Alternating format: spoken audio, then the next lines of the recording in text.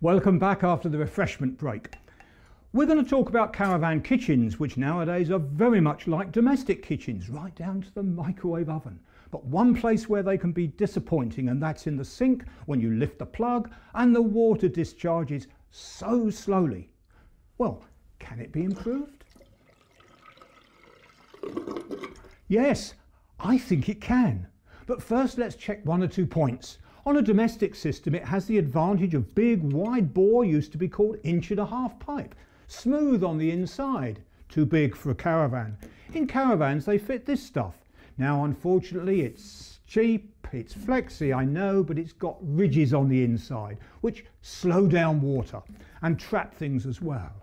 This is a better example. It's smooth on the inside, but not many caravan manufacturers fit it because it costs a bit more money. I think, though, that we can use domestic pipe without going as thick as this. And I'm going to show you a simple little conversion that I've done on caravans and I've done on motorhomes. Let's take it through bit by bit. The pipe I go out and buy from the builder's merchants is 1.25 inches. And it comes with all sorts of fittings, no problem. But how do you link that to your sink when your sink ends like that? Well, one thing you can do is simply disconnect this, cut it short, and do something that you have probably on the back of your washing machine, where the hose fits within a pipe around it. So how can we build all this up? Well, stage one, if you're able to convert your caravan and it's not still under warranty, is to get it parked up level. Important. And then as you use your spirit level, you can make sure that there's a slope all the way down on the pipe from beginning to end. And I'm going to show you on this board over here what I mean by the beginning, which is the sink where it all starts and it runs away, right to the far end where it discharges out into your waste tank. And at the discharge end you can always buy a bit of old car hose to make the connection. So we buy this. Let's just go through the processes.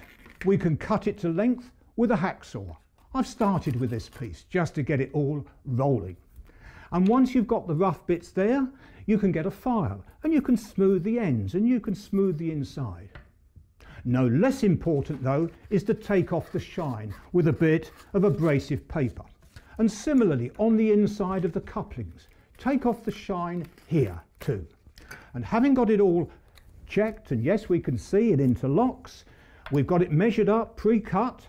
You use this kind of adhesive, which is used on the guttering of rainwater systems, and it comes with a little brush in the lid.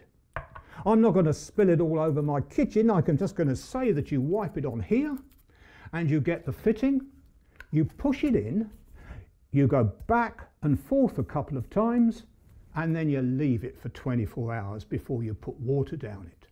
So have a look. Here we are at the sink end. I fitted these under the sink, mounted them firmly, and then when it goes round the corner, I want to just check that there's a slight slope on that. And for the rest of the whole system, there's a continuing slope. And if you can't get all the way through the cupboards, at least if you improve some of it and link it back up to flexible hose, you will get water whistling out of that sink a jolly sight quicker.